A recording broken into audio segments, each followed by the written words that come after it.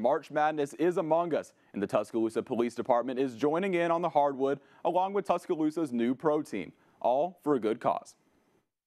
On Saturday, the Tuscaloosa Police Department and the Tuscaloosa Titans met at the Harris Glenn Center for an exhibition basketball game, all for one common goal. I hope this brings the community together, everyone together. I know a lot of events been happening with police brutality and other things going on in schools. I just hope this right here is a stepping stone, a process, a foundation for what we can accomplish as a city.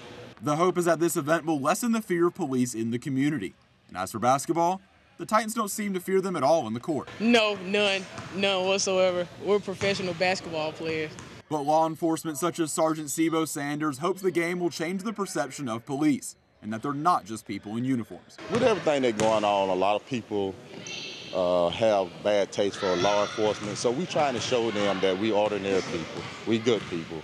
We also play basketball, so we hope they can see us on another side. And the game was about more than just basketball. All proceeds from the game will go towards a good cause. This will go to all the schools that's on the west end.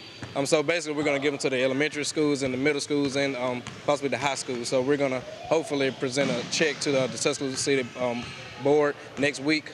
But at the end of the day, it's still a competition, and these two teams had no shortage of trash talk. They're going to have to go back and regroup and and try to see the game plan because we're coming out to win. Tuscaloosa Titans by 30. My prediction, TPD by 30. Well, neither team won by 30, but the Tuscaloosa Titans won by a score of 68-54. The Titans will now have their first official game April 7th at Stillman College.